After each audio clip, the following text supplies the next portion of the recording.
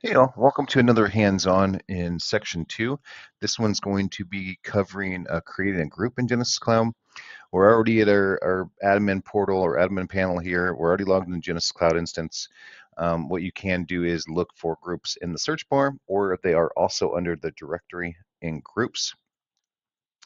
We're going to be creating the group here just so that we have a group to add to the call flow when we're going through and doing the other hands-on objectives. So I do have one created already, but I'm going to go ahead and create another one just so that we have it. Just going to say do them as test here.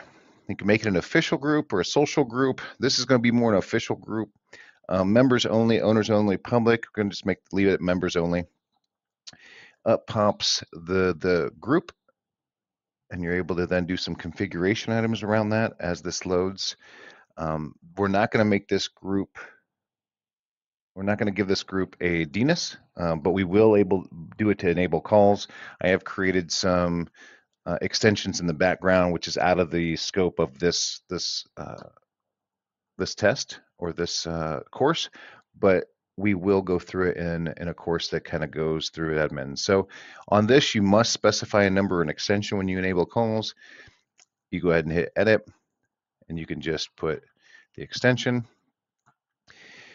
For the owner, obviously added myself as the owner, so since I created the group, I'm going to go ahead and add myself as a member too, just so we have it.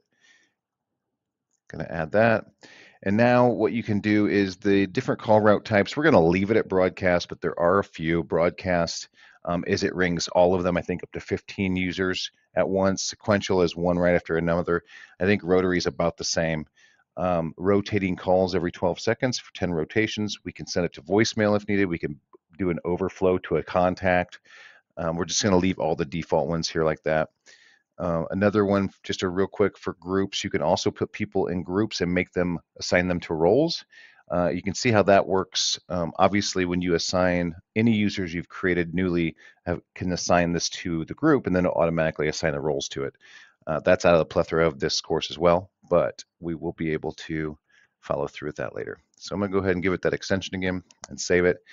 Now we'll be able to add this to our call flow and be able to get calls to it.